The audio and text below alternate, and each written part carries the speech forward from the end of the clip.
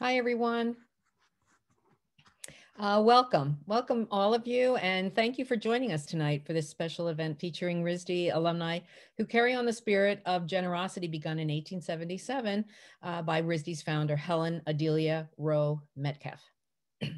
Each of our presenters and our hosts this evening have committed themselves to empowering underserved communities in a number of ways, and tonight they will share with you their inspiration, challenges, and the passion that sustains them. Before we jump in, I'll share a little bit of housekeeping. You have all been muted for the presentation, and we encourage you to post questions in the Q&A feature, and we'll do our best to answer them in the second half of the program. Our panel tonight is moderated by Lena Sergi Attar, a graduate of the Masters in Architecture program at RISD in 2001. Lena is a Syrian-American writer and architect from Aleppo. She's founder and CEO of Karam, a foundation for the future of Syria. Karam's work focuses on unleashing the potential of young Syrian refugees through innovative and creative programs. Lena has been leading a conversation with alumni Tino Chow and Sarah Durham about bringing RISD alumni together to launch a RISD Serves Committee, but she's going to talk about that a little bit more in a minute. I'll let her take it over from here. Thank you, Chris, and it's such an honor to be here, and I always love anything to do with RISD. I wish we were having this panel in person in Providence, because I'll always take any excuse to be in Providence again. It's like a second home to me. So I'm very excited to be on this panel, and actually this is a very meaningful panel for me as well, because it's the first event we're doing as RISD Serves, and hopefully it'll be the first in a series of events that we can talk about service and how RISD people are serving their communities and how we can do more of that. So this is an important subject to me personally, because this is what I work in. I run an organization called Karam Foundation. And as Chris said, we serve Syrian refugees. But today, because we have a RISD audience, I wanted to go back to a little bit of the roots of how this came to be and why we do what we do. And that will go back to the first day I came into RISD. I say this in a lot of my talks about Syria, and people are usually confused about why is this relevant? But the first day I walked into the BEB, into the architecture studio, I remember we met everybody, we went to lunch, we came back from lunch, and then I came back in the room, and every single desk had this 25-pound bag of clay. And there was one thing to do, which was to make a joint out of clay. And I'd come from Syria. I'd graduated from architecture from Syria at the top of my class, which I tell you this only to serve the story, which is I had no idea what to do with the clay. And not only did I not know what to do with the clay, I didn't know what to think about doing for the clay. And I saw how everybody else reacted, and everybody just started doing it, and people had amazing ideas, and some people had ordinary ideas, but they weren't paralyzed inside by me. And I went home, and I was very, very crushed by this experience. And I realized that I was missing so much in just the thought process of how to think about the world, and how to think about that world with endless possibility, with feeling that, yes, I can take this piece of clay and I can make something, and I can say this story in front of my peers and in front of my professor, and it can be accepted and shared, and we can critique it. And I decided that I'm going to start from scratch and relearn how to think. And that's what RISD gave me. And that was the gift of RISD, the biggest gift you could ever imagine. Fast forward years later, the Syrian humanitarian crisis had started, and Karam had existed. Karam means generosity in Arabic. And I decided that I wanted to spend a portion of my life serving others that were less fortunate. The revolution changed everything, and the crisis grew to one of the largest humanitarian crises of our lifetime. This week actually is the 10-year anniversary for the Syrian revolution and the beginning of the crisis. And our work really revolves around innovative education for refugee kids. It evolved over the past 10 years, but the portion that I want to tell you about today is that we have 2 centers in Turkey that serve Syrian refugees, and specifically Syrian refugee families and teenagers. And in our centers, we actually deliver an innovative education program that is studio-based learning, design-based learning. These kids have access to maker spaces, computers, Wi-Fi, mentors. We hire actually Syrian refugee engineers and architects and designers to teach this curriculum. And they really have access to everything.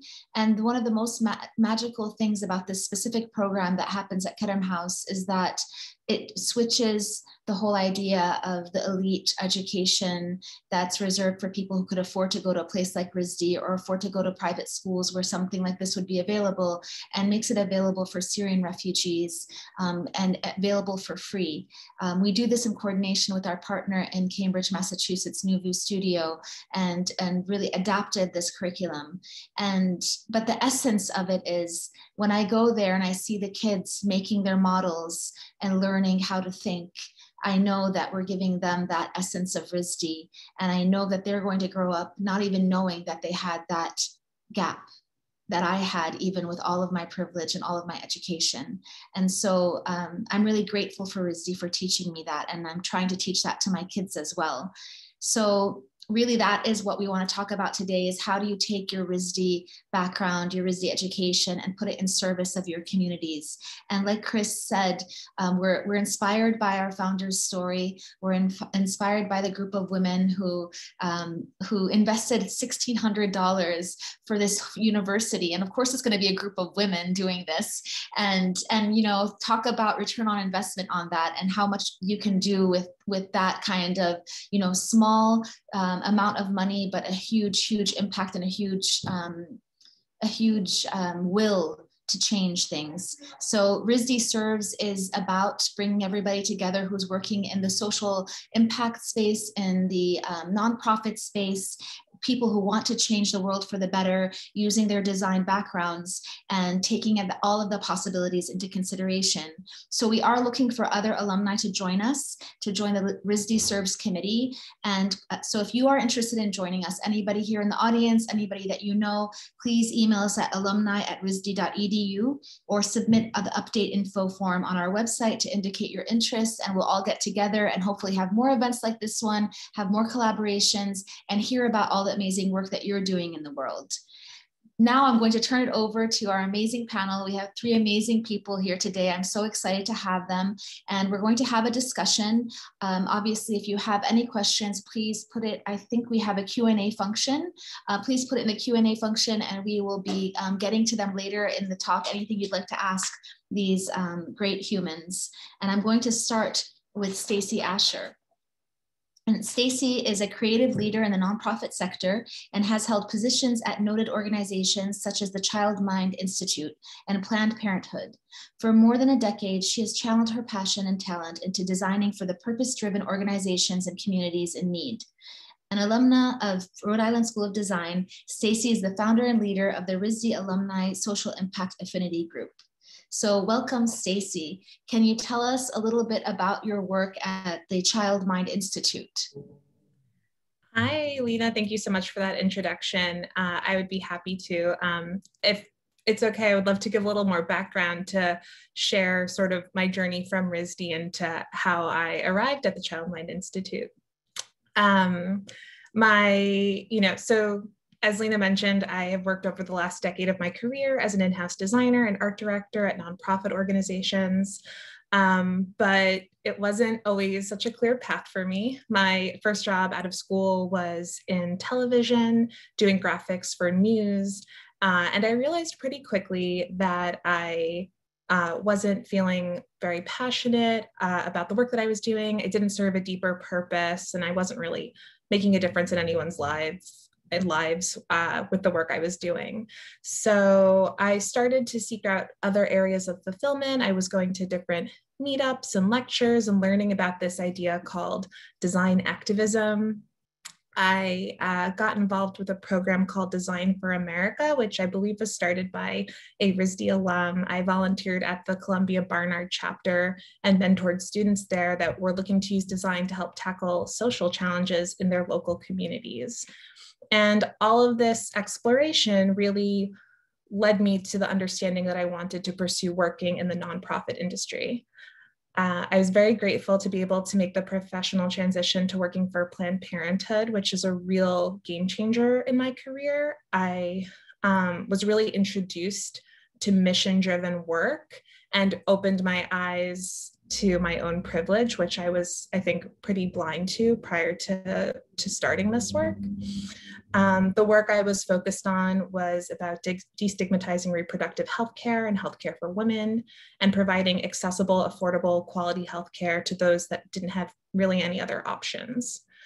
And one project that I'm most proud to say that I worked on at my time at Planned Parenthood was the Democratic National Convention identity for the re-election of President Barack Obama in 2012. It was a hot pink signs and t-shirts, and we did a riff on the Obama slogan. So our material said, "Yes, we plan," with a big pill pack in the middle. And when I looked at news coverage and images of the DNC that year, I saw all these flecks of hot pink and just felt this swell of pride, knowing that that was my work that was being visible in that space.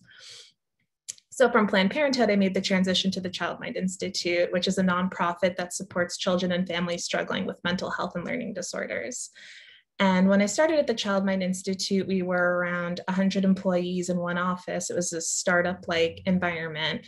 And 7 years later, we've more than doubled in size of our staff, and we have 4 sites throughout the New York and California Bay Area. And at the Child Mind Institute, I've really had the opportunity to grow as a leader, in addition to just designing, really help the brand evolve to meet the needs of the organization and the audiences we were trying to reach. The appetite for talking about mental health has really shifted over the last 7 years since I started at the organization. And one campaign that I've worked on with my team that I think has really helped contribute to that change is every May, which is Mental Health Awareness Month, we do a big public education campaign that where we engage celebrities to share their experiences and challenges with mental health. Be it they have a diagnosis or might be struggling with day-to-day issues. And especially in 2020, a year where so many people all over the world were struggling with their mental health, we shifted the campaign. The theme was "We thrive inside." So we thrive inside our minds and we thrive inside our homes, where we were all on lockdown. And folks just shared their experiences of how, and of what it was like to be, in quarantine, and what it was like, how they took care of their mental health and the mental health of their families. And we received such a positive response from our audiences. It felt like everyone needed to hear that message of hope and camaraderie. And we also met the moment by providing resources, which is the whole of what the organization does, to parents to help take care of their mental health, or to their children, or for their children to help take care of their mental health as well. And so looking back on this, fulfilling career, I can see how the seeds were planted for this at RISD. I didn't see it at the time, of course, but looking back, I can see the different things I was involved in on campus really made a difference, and really inspired me to follow this line of work. While I was a student, I did work study at Hasbro Children's Hospital, and I did art projects with patients there. I would work with teens who were maybe outpatients or in the hospital for a day program, and I would also do bedside. I would go to children's bedsides and do art projects with them who might be in the hospital for more long-term chronic issues. And it gave everyone an outlet, a bit of joy, as we know art can do for probably everyone that's participating here tonight. So I just say that all with the perspective that when I first graduated, I didn't realize that I could have a career in design that would help people. And I needed to experience that and learn that firsthand as I became a professional in the world. That's an amazing story, an amazing journey, Stacey. I'm super inspired by it, especially about the mental health piece, because everybody really went through a lot in 2020, but we actually had to, take this on as a challenge for when we're dealing with refugee youth. And it's something that you can say that everybody, like it's a huge issue. And we were kind of like not able to get involved with it. But then 2020 happens and the pandemic happens, and then you have to do something. You can't just say it's too big, it's too hard. You have to do something to just jump in. So I really admire that you were already working on that and already were prepared for it. I wanted to ask you about the Social Impact Affinity Group. Can you tell us about why you started it and tell us more about that group?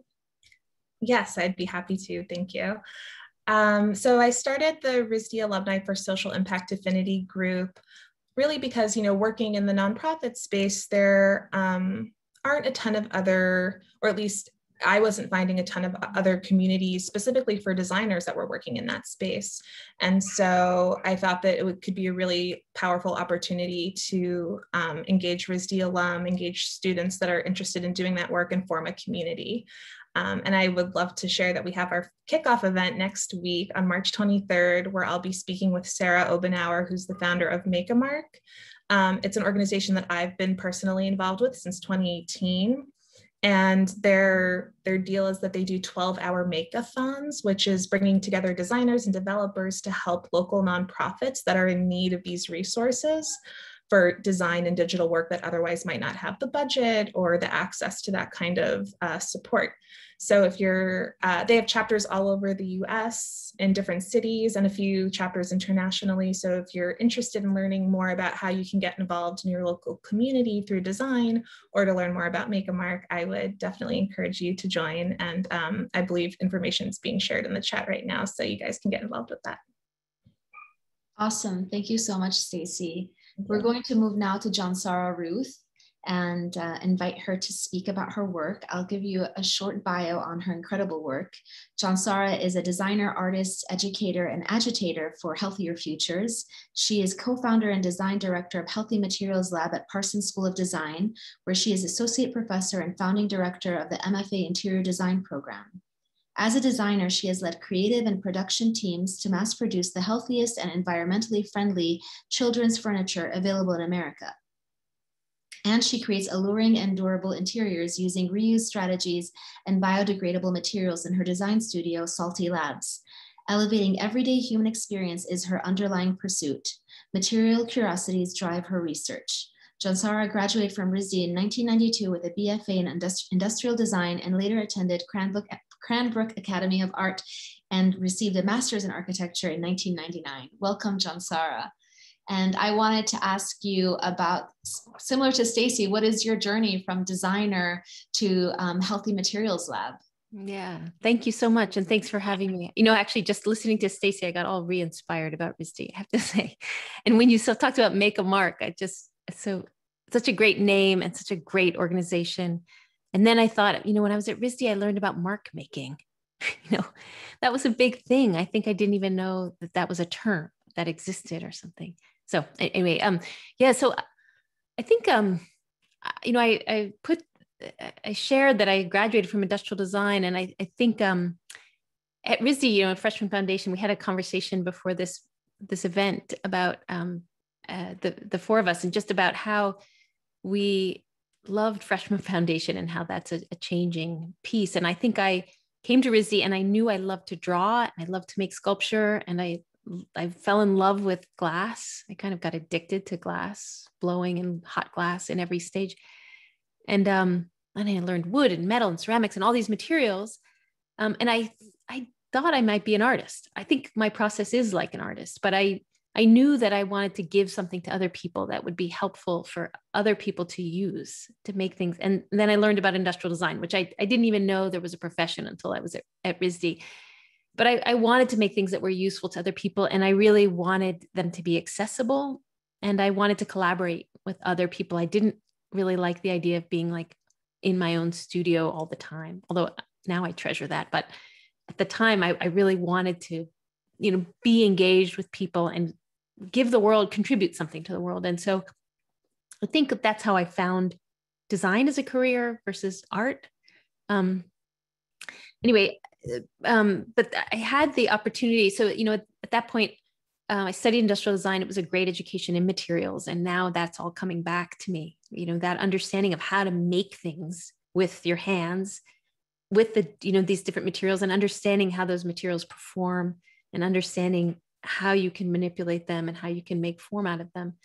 And then I spent a bunch of time also in the BEB, because I was seeking, it was great to hear you talk about the BEB, Lena, because that's where the architecture program was. And that's kind of, a lot of my friends were there, and I had some professors who were there, and I felt like that's where I found meaning in what I was doing.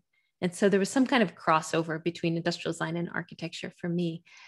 But I guess the question is, how did I get from being a designer till now? And I always really wanted to, and I think even from RISD, I really wanted to design things for the general public. Like I wanted to offer really good design to everybody. I guess that's the Bauhausian idea, and that's a kind of a foundation of RISD in general. And I wanted it to be meaningful. And when I had the opportunity, actually after graduate school in architecture, to design for the masses, to design furniture. I was kind of offered this position to, like, will you start up a new furniture line to design for the mass production? And I got very excited about that. And began, and I was traveling. So that was a big mass manufacturing line. And actually my employer was Martha Stewart, who's hired lots and lots and lots of RISD people. I think that her organization, is built on RISD knowledge. It's pretty amazing. But I was in charge of furniture. And so I got to go to all the factories all over the world to find, to approve the furniture that we had designed at our desks. And then somebody else was going to make them in these big factories. And we were staying at this hotel, and I got up really early one day to go for a run. It's probably like 6:30 in the morning or 6 o'clock. And I went to go for a run, and the sky was green. I thought, this is really weird. And then I started to run, and I realized I couldn't breathe very well. And then I realized I had this whole kind of revelation, like I had to go inside to breathe better. And then I realized that the factory that we were making our furniture in was contributing to the sky and to the green. And then I was mortified. I thought, oh my goodness, like it's one thing to do great design and give it to everybody, but it's another thing to, to pollute the air that people breathe that are around these factories, and that all the communities around this factory were suffering because of the things I was doing. And it was mortifying. And not to mention the people who were in the factory being exposed to all these materials every day. So I had a complete kind of rethinking about what I was doing. And I found myself shortly after that, I found a great company that was a real startup that was looking at making furniture for mass production, but in the healthiest way possible. And I thought, sign me up. That's what I'd like to do. And the company is called Q Collection. It was 5 people at the time. It grew to about 10 or 12 people. But the idea was to manufacture children's furniture that was the healthiest in the world. And at that point, I knew about environmental health. Like I knew about like the factory and like this was polluting the environment, but I didn't really understand as much about how the materials that we work with were affecting the bodies of people, and especially children. And so it was a huge learning experience for me. It was a lot of research based, but what I learned through the process of, producing Q Collection Junior, which was this line of children's furniture that was the healthiest on the market, was that, that we had to use materials and finishes that did not affect people negatively. And that was a huge learning experience. We worked with toxicologists and as well as manufacturers and, people who were in science and policy and regulators and, a whole group of people that I had never worked with. And, it's really cross-disciplinary to figure out that there's a link between the things our world is made of and our health. And so, that's the kind of a chronological story, but fast forward to now, this is what we do at Healthy Materials Lab, which is understand that link between our health and the things around us is huge. And actually that there's something called the Exposome Project, which is engaged by Mount Sinai and many other institutions, which is a project that is revealing, a scientific project that's revealing that our disease or human disease is only 10% is related to genetics, and that the other 90% is related to our exposure over our lifetime to the environments that we're in or to the things that we're around. And so with that big awareness, it's just, it feels like, why wouldn't we try to make everybody aware of this who's working in the discipline of architecture or design or anything that we make or art? And so we had my partner, Allison Mears, and I, who were colleagues at Parsons, and she was directing the undergraduate interiors and architecture program at Parsons. And I was asked to come direct the MFA program, MFA interior design program at Parsons. We were given this opportunity to start a lab at Parsons called the Healthy Materials Lab. The opportunity was given to us because of a receipt of a large grant from the JPB Foundation, which was funding a partnership. And the partnership is called the Healthy Affordable Materials Project. And there's 4 partners on that. There's the Green Science Policy Institute, the Health Product Declaration Collaborative, and the Healthy Building Network. And some are scientists, some are policy advocates, and some are kind of researchers coming together to say, actually, healthy materials need to be available to everybody and need to be affordable. And we need to target actually the affordable housing community. And that's who needs it most, because they are most exposed to toxics in the environment. So we have a joint commitment to reduce the toxic chemical exposure in the US building industry through manufacturing and through use, and to build the capacity of an affordable housing sector to achieve that widespread use of materials, and ultimately to advance healthier lives for all people, and especially for vulnerable communities. So that's a bit about me. And, you know, I have to say that I'm still a designer at heart, and I'm still an artist, and I still practice at the same time as running this program. So the creative piece doesn't leave. But I guess I would agree that, you know, RISD really gave that permission sheet to think differently than you might have thought before, and to think broadly and bring that kind of thinking to anything that you do. And so even though what we're doing at Healthy Materials Lab isn't specifically designing something, we're really advocating for others. There's a lot of creativity in thinking about how we do that. Yeah. Absolutely. That's amazing. I totally agree with that. And I see that also in just the way that you just bring that creativity to everything you do without even it's just there, and it's your tool that you have to make you think about things differently. And thank God for that, because that's the only way I think that change happens in these kinds of industries and in corporations and all of that. So incredible work. I'm going to move on to Max and Dr. Max Frieder. And I know Max from working together with him on a project that he did with Kerem back in 2013 at a 2013, yeah, it was 2013 in southern Turkey in Reyhanli, which I hope we'll talk about. But first, to give you some information about Max, Dr. Max Frieder is a community-based public artist and educator who is the executive director and co-founder of Artolution.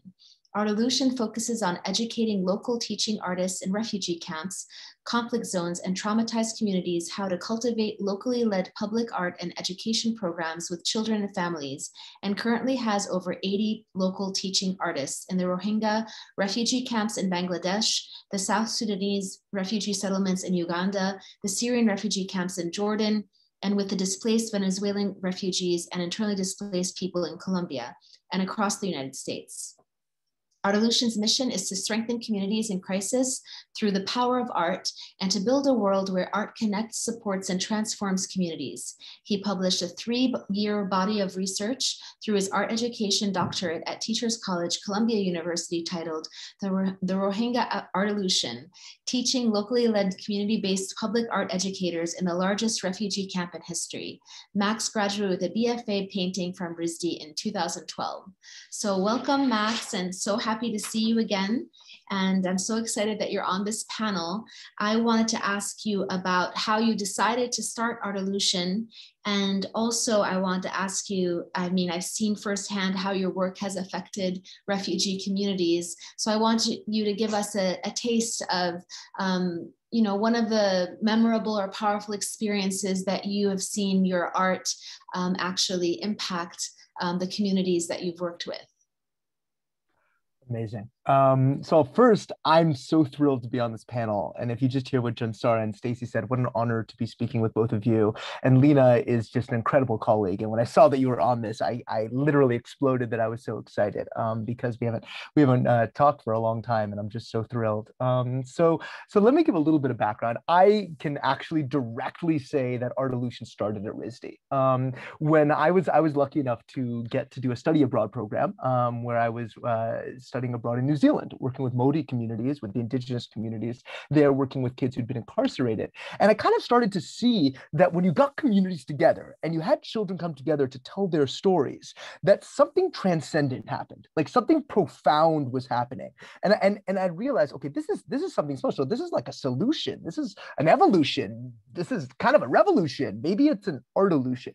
And this word, like the genesis of this word, came when I was studying abroad at RISD. And what was amazing is when I was there, I was lucky enough that when I was at RISD, I got very encouraged to do some pretty remarkable programs working with the RISD Museum, being able to work with the Providence Children's Museum, being able to work with City Arts in Providence, and actually getting to do a winter session course that I created for myself in an independent study working throughout Latin America, being able to work throughout Costa Rica, painting murals as well. And what I saw was, wow, if we take this amazing opportunity that we have as RISD students and these seeds that we all get this opportunity, how can we plant those seeds for others who may not have that opportunity? Whether that be in South Providence and kids who may be in a very different world, even if they're very geographically close, or on the other side of the world. And I was lucky enough that coming out of RISD, I already had an international portfolio of work that I'd already done. So being able to discuss work in other parts of the world was a very fluid transition, right? It was a very, it was a very organic, I'd say, type of a growth, and it really came from RISD. And the one thing that RISD gave me that I think is really important, probably for all of us, I'd imagine, was the ability to work ridiculously hard. And that sensation of having more to do than you ever feel like you could ever get done, that is the RISD ethos, pathos, and logos, right? And I think for anyone who's been there, you know that. And if you're in the non-for-profit sector or if you're in the social impact sector, it's really hard. It's not easy, right? It's really hard work. And I feel like I learned that from my time at RISD, from my foundation year of staying up for 3 days straight, trying to get done my, 2D or 3D design final. And just to go kind of to the beginning. So that was my beginnings, was starting to do this work. But then all of a sudden I realized that when we would leave, the number one question these incredible, talented, dedicated artists who already have this amazing talent, the number one question that they would ask is, when are you coming back? And that's the wrong question, right? The right question is, how do we do this for ourselves, right? How do we create a locally led, sustainable model where you have these artists being able to be supported to do it for their own communities, right? And what does that mean? And what does it take to do that? And one of the things I realized is this education I received at RISD, it's so rare that people get to have that opportunity. And in many parts of the world, basic literacy, running water, doesn't exist.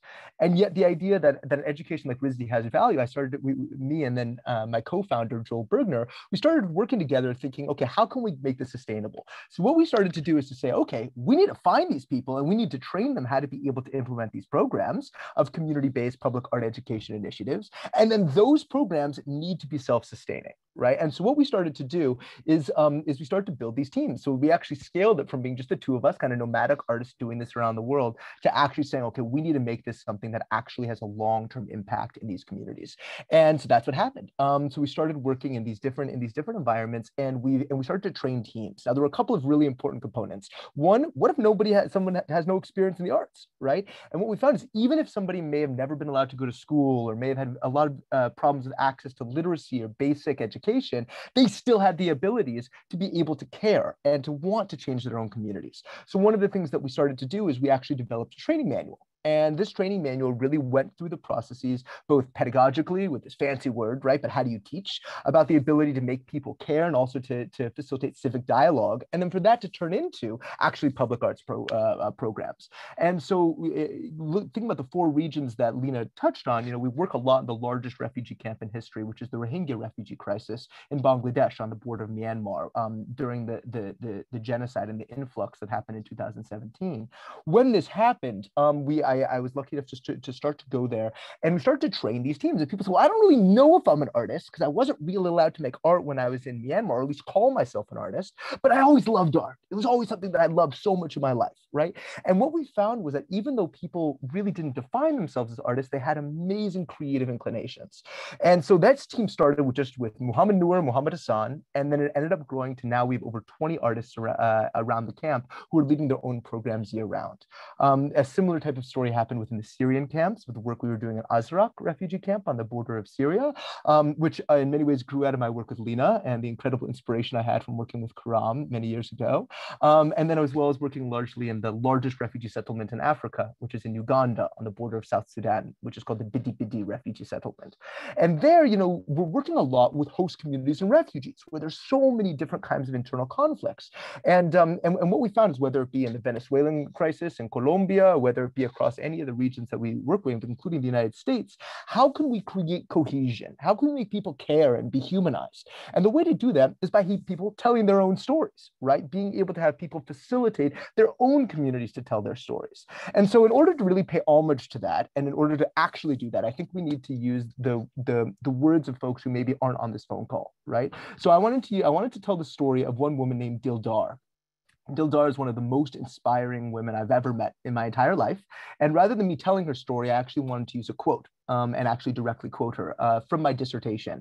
I did about 3 years of direct research, collecting hundreds of pages of interviews and focus groups and testimonials from the Rohingya camps, and really getting people to tell their own stories of what does it take to make a sustainable model of local artists creating their own change. So I just wanted to take 30 seconds, if you don't mind, and read this excerpt from Dildar, who's from Myanmar, from Rakhine State, and fled the crisis there into Bangladesh. And also just to give you a scale, an understanding, when she wrote this, and when she told us this was directly after she had what we call shock-based mutism, where she actually didn't speak for 9 months because of the trauma that she faced of losing her family members. And you can see the transformation. So I'm just going to read this very quickly. Okay, thank you.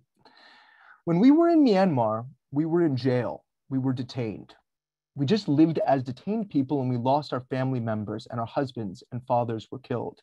There's a horrible situation inside of Myanmar. When I arrived in Bangladesh, I couldn't even speak, and I was traumatized. And I wasn't able to speak to the people because I didn't feel anything that I was alive. People would ask me questions and share many things, and I was just quiet. And I feel that they have the same situation. When I work and engage with Artolution for the first time, I started to speak. I felt that I got my life back and I was reborn. And I try to speak and I continue to speak. And this is not only me. There are around the refugee camp, there are thousands of women like me. When I visit the camp and work with different people in the different camps, I help them to speak, and thousands of people are like them. I want so that I can help all of the people, those who do not have a voice. They can raise their voices and they can say whatever they want. This is what I want to keep continuing every single day. Dildar, 2018. Amazing. That's amazing, Max, and a beautiful, beautiful story. And I, Max and his team came and they made this huge mural on this refugee school that we were working with in southern Turkey in Reyhanli. And it was, it wasn't really a school, it was a makeshift school. And it should have housed maybe a couple hundred kids. It had over 1,200 kids in it. And they made this huge mural of a girl, the profile of a girl. And I remember Max, we had to get scaffolding, and all the kids were up on the scaffolding, and they're actually using their handprints to create this like landscape and cityscape. And it was really, really, really inspiring. But Max, you should know that at Kerem House, we've done several mural studios. And we taught the kids how to make murals, and they have to actually design their murals from an idea. And the first wall we were given in the town, which is a Turkish town, and there's a lot of hostility towards refugees. And one small school that was off like a side street, and nobody would really see this wall. They created this mural for the school and they executed it. And it got so popular that the mayor of Reyhanli, the Turkish mayor, actually asked the kids at Kerem House to design a huge mural to talk about keeping the streets clean on the main street. And so it was about that whole idea, is that how you empower them with the skill, they know how to create the skill, but now they're no longer refugees. They're people that the mayor will will come to say, we need this in our city. This is our city, both refugees and host community together. Can you create this? And that's like a really big power of murals and art and community. Totally. And I will say, you know, what you just said, Lena, I mean, it's this transformation of going from being really a victim or a survivor to becoming an agent of social change. And that shift, which I think is so important, it comes right back down to RISD and being able to provide something like a RISD education for these teams of artists or the kids you're working with in Rahanla is so invaluable. And I know if I can finish on one note, when I was at RISD, I was lucky enough to create something called the Foundstrument Soundstrument Project, where I built an interactive sculpture out of trash and recycled materials, and it was a playable musical sculpture. And this concept, which I ended up displaying at the Providence Children's Museum, now we actually have our artists around the world who are teaching about sustainability, the environment, and about really ways of being able to upcycle and being able to have kids do it for their own communities. And this idea came from when I was in the Provwash building. You know, it came from my time at RISD, and it was something that's been, I'd say, hugely inspiring. And the correlation to me is so direct, just like Stacy and Jonsara were saying. I think RISD was the foundation maybe for all of us of where we've gone. So it's amazing to be here talking with all of you. Thank you, Max. So please enter your questions in the Q&A. We're going to open it up to the audience in a few minutes. I know that there are a couple of questions there already. I want to go back to Stacy, and I want to ask you about what advice that you would give to RISD students or recent graduates who want to jump into this field of working in the nonprofit or social impact sector. Do you think that being a founder is important? And if you were to get involved in an organization, what would be your advice to how to choose the right organization for somebody who wants to jump in? Thank you, Lena. That's a great question. You know, I think it's really important to do your homework and do your research. You know, even on social media, just following the organizations that really inspire you and the causes that you feel really connected to.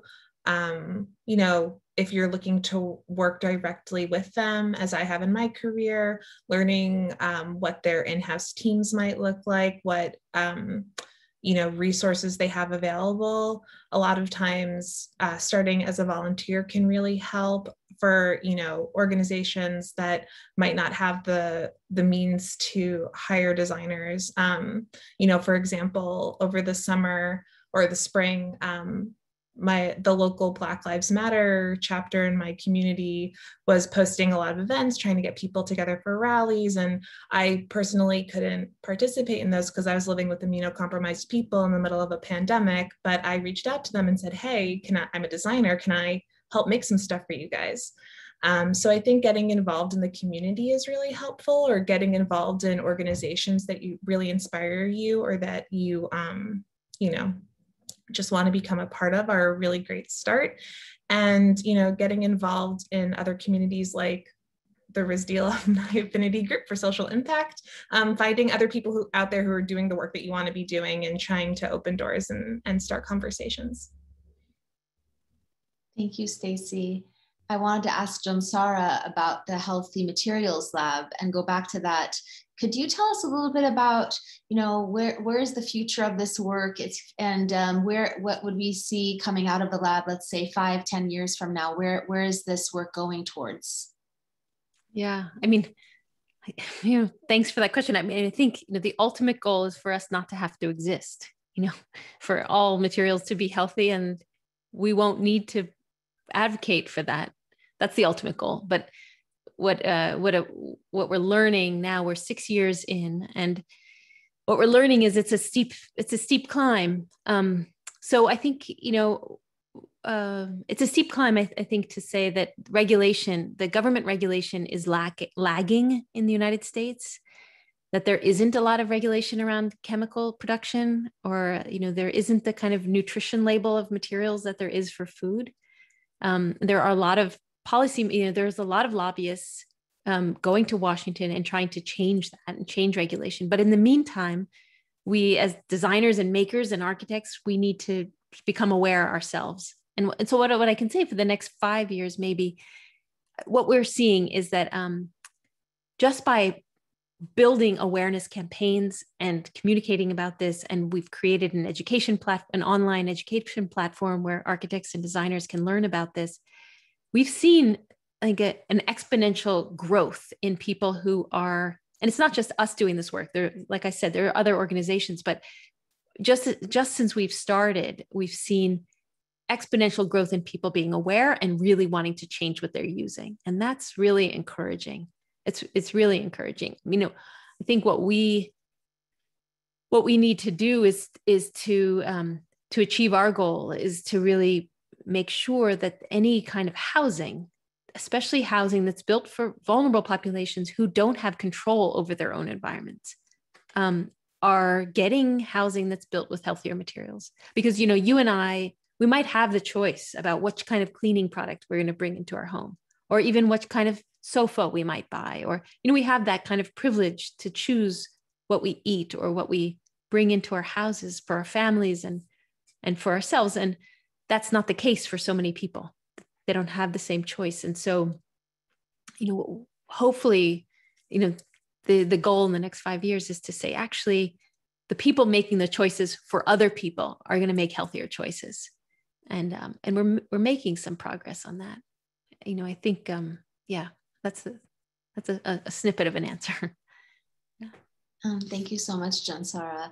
And I have a question for Max, which is, and I mean, these questions could have been for all three, but I'm trying to separate them out just because of time, and we'll move to the Q&A after this. But the question for Max, because I do think that your work probably got the most affected, I'm assuming, by COVID in 2020 with all of the travel and working in refugee camps, and how the camps actually have even coped with the pandemic. So could you talk to us a little bit about how you coped through COVID, and if there are any lessons learned from the pandemic and working through the pandemic that you'll take forward afterwards? Yeah, I mean, I think it's affected every sector, right, in every way that any of us could imagine. You know, for us, we're at a very intersectoral process in which we're working in the public health sector, we're working in mental health and wash, sanitation and hygiene and child protection. You know, we're working in many of the different humanitarian sectors, and they've all been hit, right, by COVID. And so, you know, my first answer is that, you know, it's all about relationships. And what we found is that if you can imagine, right, if this is an organization and it's really bending as hard as you can imagine, it's the relationships that have held things together. And so when I say that, we have these teams, right? We have about 80 artists around the world, and they are still artists and they still really care. And luckily, we had finished our series of training, some of them 4, 5, 6, 7 phases of training, where they already knew this process. They were able to teach others in their own community. So when a massive crisis like this hits, we had the capacity to really adapt our strategies, ranging from some really interesting programs of, for example, creating a series of illustrations for caregivers who were illiterate to be able to learn how to have learning through play and early childhood development within their homes. Being able to, for example, in Uganda, we had our teams be able to create stop motion animations using mud that was turned into clay to create figurines to be able to create stories about public health.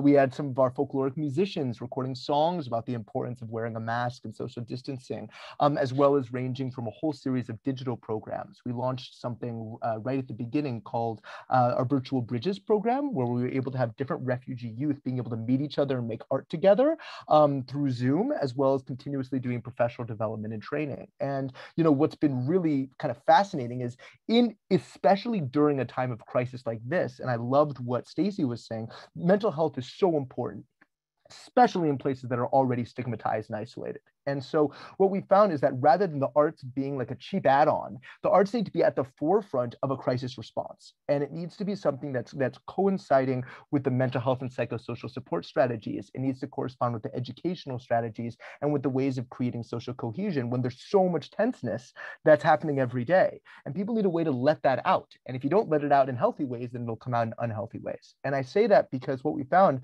is that people have gotten really innovative. Like our teams have gotten super innovative on painting murals on quarantine facilities, for example, or being able to create drawings with children, excuse me, that have been able to be made into books. So, excuse me.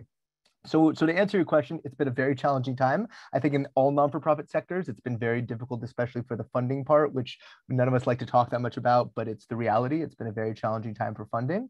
But at the same time, the need is even more than it's ever been before. So it's this interesting of need versus what's there. But I would definitely say that I think a lot of these skills, again, that resilience, I think in many ways came from RISD. And I just want to give a call out to Mike Fink, who taught me a lot about that, who's an old time mentor and professor of mine at RISD, who talked a lot about resilience, and it's come into more effect in my life than I ever thought it would. So I hope that answers your question, but I could definitely talk more on it. Thank you, Max. Johnsara and Stacy, do you have anything to add on this, on difficulties or challenges during the pandemic or because of COVID, or lessons learned moving forward, taking it forward from the pandemic? I could speak to that. Stacy, do you want to jump in? By all means, go ahead. I mean, one of the things that has become really clear with COVID is, we're learning more and more about the disease. And what we know is that people with underlying conditions are the most affected. And we're also seeing that those who are heaviest hit are those that are in majority Black, Brown, or Indigenous communities, at least in the United States. And that's not a coincidence. So if we think about, again, that an underlying condition has to do with the environment that you're in, it's so that people who live near factories or near highways or polluted waters or waste dumps or treatment facilities have increased rate of diseases like, chronic diseases like asthma and diabetes and obesity, different kinds of cancers, because of that polluted environment that they are living in, and because of the interior environments that they're living in, which are also polluting their homes and their bodies, which gives them this underlying condition, which then makes them more susceptible to dying or having severe symptoms from COVID. And so I think that connection is not new to our work, but I think that that's become elevated and brought to be more aware in the general public now than it was before. And so it's a horrible thing, but in some ways, I'm grateful that that's become much more clear, so that it's, an underlying condition can be the place you're living in. And that's the work that we're doing. And so to try to change that. And so, and I think, so that's the tough part, but also the awareness piece has become easier. The storytelling has become easier for us in that way. Really horrible. The other side of it, I think, that has become a lesson of COVID is that, we shifted so quickly, and talk about resilience and Mike Fink, like we shifted so quickly, I think just a year ago, right? Didn't we just pass this anniversary from being in person and doing everything in person, teaching and learning online and doing our work online and being together, to being in little boxes and doing all our work through these little boxes. It's happened so fast that people are like, here we are, we're experts in Zoom, and we know how to do things differently in just a year. And so to me, that gives me great hope of the human species, actually, that we are resilient. And I again, like, this is my experience, like, wow, we can pivot fast. But, I have so much respect for you who work with, working with refugees who must have to experience that in the hardest way possible, where you have to pivot, your whole, worldview has to shift, and you have to continue to live in a new way. But I think, if our behaviors can change so quickly, then couldn't they change around, the consumption of fossil fuels, or the consumption of toxic material production, or, these things can change, where it felt like more of an impossible task maybe 2 years ago than it does now. Thank you so much, Johnsara. Just quickly, before Stacy chimes in on this, I just wanted to say, whenever I do these Zoom calls or panels and they're around the evening time, I always think to myself, oh, if this was normal time, I would have to be on a plane and be somewhere doing this in person. And now I can just go home and have dinner. But today I'd much rather be in Providence. So hopefully that will happen. But a lot of times I'm like, I'm so glad that I'm not in X place and having to be away for a few days. So like, that's also like a silver lining of the pandemic, of getting to do a lot of these events and not having to have all of the, expense and the time and the resources it takes to get people into one room. Stacy, I mean, mental health, you spoke about it before, but I think it's a huge issue that came up in the pandemic. How did it affect your work, and what did you take forward? Or what will you be taking forward? Thank you. And I think a lot of what I have to say is reflective of what Jansara just shared. First, in terms of our ability to evolve with the work that we do and how we do it, it's kind of amazing to see how organizations can really sustain themselves even in an entirely remote world. The workforce sort of in general, I think, will never go back to the way it was before in terms of people, as you just said, Lena, having that flexibility to, have dinner with their family and still do all these things that they're really passionate about. And I'm sure, all the folks here today are experiencing that to some extent. And as you speak about mental health, I mean, that's exactly it. It's been this underlying condition that so many people struggle with on a day-to-day basis in our society. Especially, for so many, it starts in childhood, which is what my organization specifically focuses on.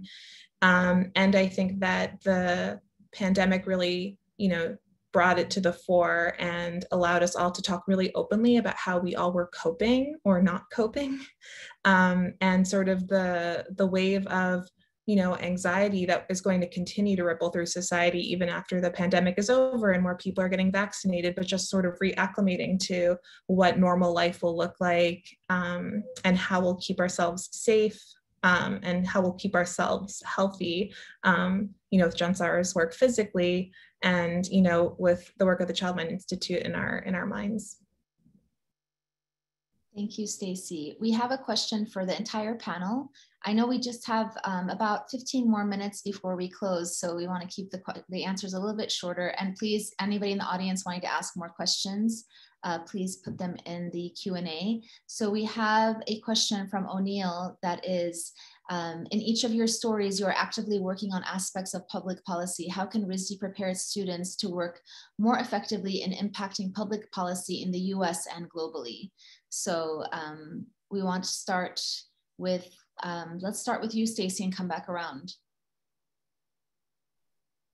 Sure. So I think that, at least from what I've been learning about, Lena and Jansara and Max, is their work really takes into account the global and big picture side of this, which I find incredibly inspiring. And I think the other side of the coin is, thinking about your local community. And similar to the answer that I gave to you earlier, Lena, is thinking about, how you can get involved in your local communities, know your representatives, know the different organizations that are aligned with your values, and think about how you can support them, not just as a designer, but as a creative problem solver, and what you have to lend to those communities, and becoming involved and staying committed to that work. Jansara, I'm going to you and also adding on the layer that you've got another question that's a little bit connected, which is about how government policies and regulations protect us from toxic materials and what international governing body exists to oversee the production of toxic materials. So if you could do both of those questions, please. Yeah, so unfortunately, government policies and policy change works very slowly. And even though there's now awareness about these links between human health, disease, chronic disease, even pretty severe disease, and the materials that we're working with, or the chemical additives, there is not change. The change isn't fast enough. There's 100,000 chemicals out there, and there's not really regulation in place. And so the big chemical companies are allowed to just produce something without having it tested first for the effects on human health. And so that policy change, what I've found, is very, very frustrating. If we were to wait for policy change, we would not make any change at all. It's not happening quickly. I mean, there are some chemicals of concern that have been put on lists, and some of them, like asbestos and lead. Some of these, there's now PFAS chemicals. Maybe somebody saw Dark Waters, which was put out maybe 2 years ago. It's a Hollywood blockbuster film about the cattle and the people who were affected by some spills into a river in southern Ohio, who were producing these PFAS, these kind of stain repellents and water repellent chemicals, the ones that are used like in Teflon pans. It got into the environment, and all these cattle and people got sick. And he's a filmmaker. I mean, that was done there was a big New York Times article, and then there was a film made. And I have to say, so thinking about at RISD and what we can do, I think as creative people, we can do things in ways that are not just policy. It's a creative, I think, Lena, what you said in the very beginning about like having to, RISD asks you to rethink everything you knew prior and turn it upside down and be challenged to question everything you knew before. And that is very scary as a student at RISD. Like you think you've arrived, you know something, and then you realize, oh, they're asking me to say like, I don't know anything and remake it. And I think that ability to be, humbled and have to reinvent and recreate and think every question through the other side of, through a lens you've never looked through before. I think that gives people an ability to rethink the way we do everything. And so I guess I'm saying that because I'm not sure that like focusing directly on policy and focusing kind of curriculum on policy is the right way. I think actually the RISD way is more about getting people to understand how to rethink things. So I guess it's a longer answer than you wanted, but there isn't enough policy at the moment, and these big films and communications campaigns. I've learned a lot from my colleague at RISD, who is Sarah Durham, who has a Big Duck NYC, really communications for nonprofits. She's been a super guide for us at Healthy Materials Lab about how we build a brand, build awareness, build campaigns about awareness, and actually create a kind of escalating awareness campaigns that really work. And it's through social media, and it's through, the design of, images, it's through the design of language, it's through design of communications. And that's maybe even, it's proving to be more powerful and quicker. I should just say it's quicker than my colleagues who are in Washington trying to make policy change. I'm sure there's a lot more to say there. That was really, really great. Max, I know that your work it's international, it's in the most vulnerable communities, the most marginalized communities in the world. How can RISD prepare its students to work more effectively in impacting public policy in the US and globally? I know it affects your work. Every day. And so here, I'm going to take a little bit of a different approach than what Jansara and Stacy said, who I deeply agree with what both of them said. I'm going to talk a little bit about my immediate response is thinking, how do we change the standard of practice in a field? Right? So when I think about policy, I don't necessarily think about public policy in the US government. I think about policy about the way the United Nations functions, or the way that the European Union allocates funding, or the State Department, or USAID.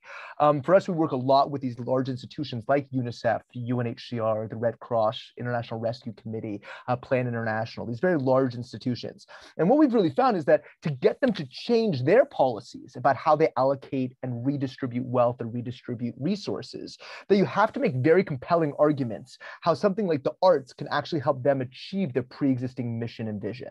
And what we found is that you have to have a very intersectoral approach. So an example, we were working with the German development agency called GIZ, and we did a program. I was actually working with my girlfriend, who is a RISD alumni in the apparel department, and she was helping to teach about costume making and sewing and how to be able to make outfits, which is a real skill that we taught to a group of Syrian girls in Lebanon in a place called Akkad. And we also worked with my partner, Joel, and his wife, CJ, who actually put on a whole performance based on poetry about what it was like leaving Syria. And then we created a large sound instrument, and a mural.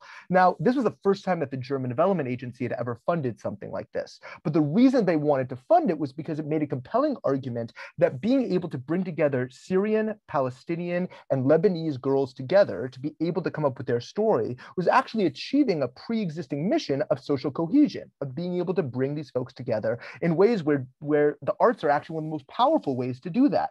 I say this because I think when we're trying to shift policy, we need to shift the way that I believe that resources are spent, and the way, and being able to embrace things like arts, design, art education. You have to figure out very clever ways to use their language, right? So you have to use terms like psychosocial support, social and emotional learning. You have to figure out creative ways that it ticks off their boxes and how they need to allocate, their large grant that came from ECHO, right? Or that came from any large humanitarian organization. So what we found is most of the time the arts are never considered. Like, it's not even something that's in the forefront, or if it is, it's art therapy with a clinician and a patient.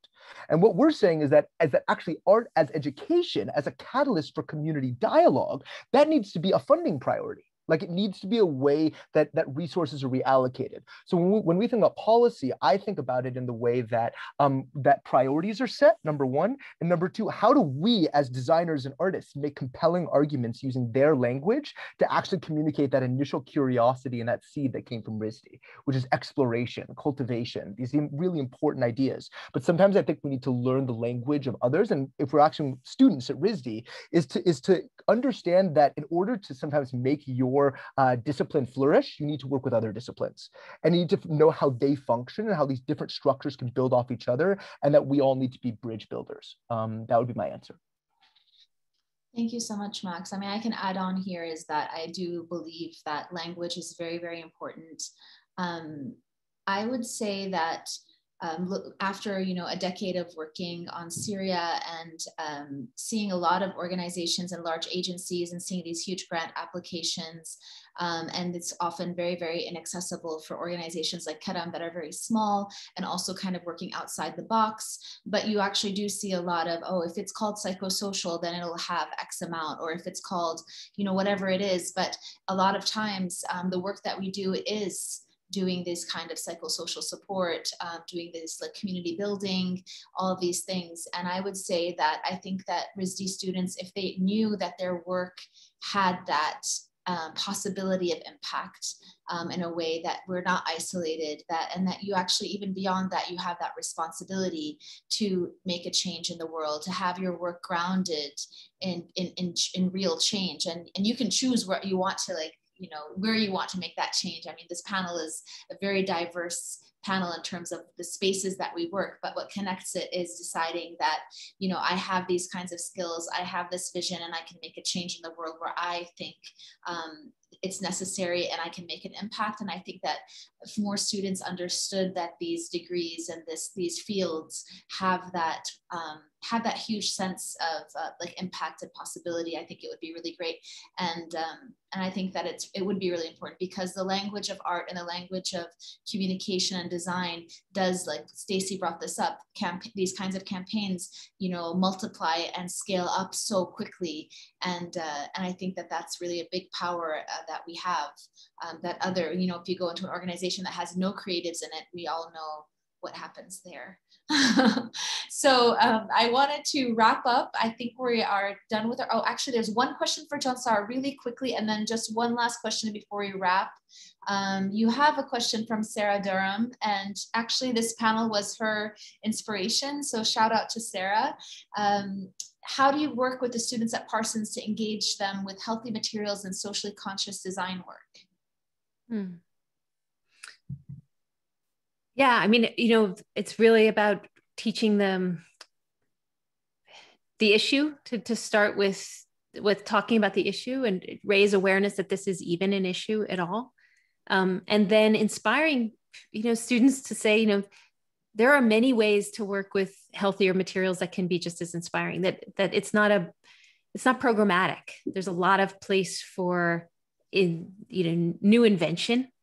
And some of the students are actually inventing new materials, which is super exciting. Maybe it's not usable at the moment, but there's people who are Parsons is part of the New School University. And so we have a science lab where folks can experiment. And so there's experimentation with, algae and kelp and oyster shells and, all kinds of things to think about, like, how do we make materials out of biological materials and biodegradable materials rather than synthetic. So that's one thing. But it always starts with just making people aware of the issue. And I think design students, more than anybody, get it really quickly. Like, as soon as you tie health to the materials we're working with, they go like, okay, well, tell me what the alternative is, because I'm on. Mm-hmm. So I think that the issue really speaks for itself in many ways. I would also just say, I was just thinking about the prior question, and this has to do with the students too, but a lot can happen with collaboration.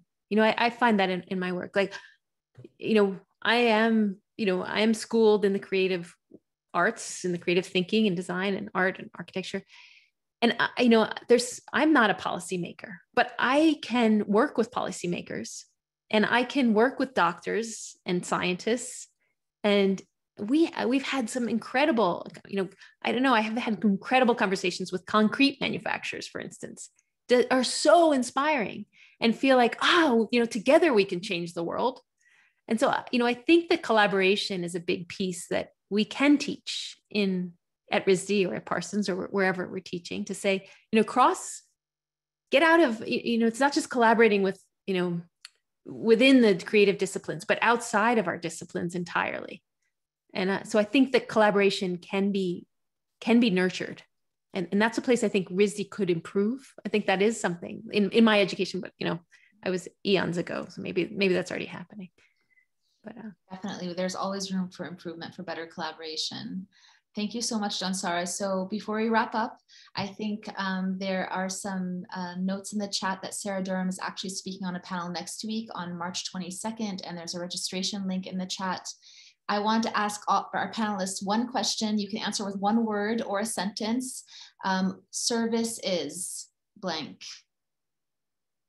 What is service to you? Max, you want to go? Sure. I would say service is profound wonder. And if you're wondering what that might mean, I just have to make a quick announcement.